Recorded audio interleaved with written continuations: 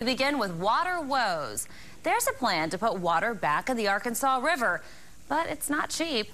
It'll cost $41 million to repair the zinc dam in Midtown Tulsa and another $30 million to add a dam to South Tulsa.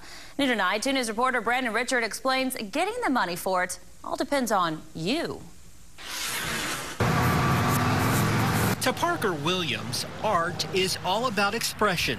If I've got an idea, it's going to go on there, and it's going on there quick. He finds he's able to express himself best when he sets up his art studio along the Arkansas River. I appreciate the nature and the sun that we have out here, and the river is a great place to connect with everyone.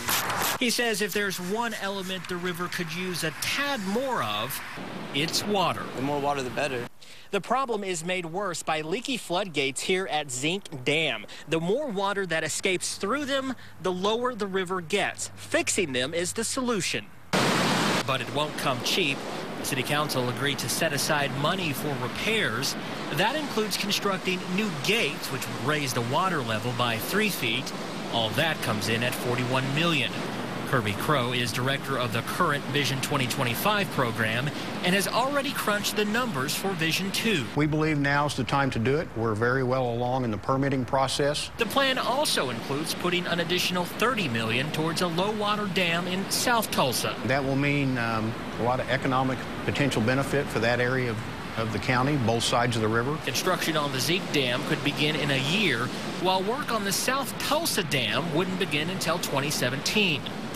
Parker can already imagine what an improved river would look like. It's just way more pretty, like with the lights, the sun. I mean, like with water reflecting off of it, it's going to give a much better vibe. You're going to bring a lot more to Tulsa. But of course, it all depends on what voters decide about Vision 2 in November.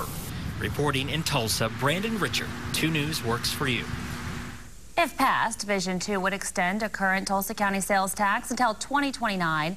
Another $20 million would go to upgrades at the Tulsa Zoo.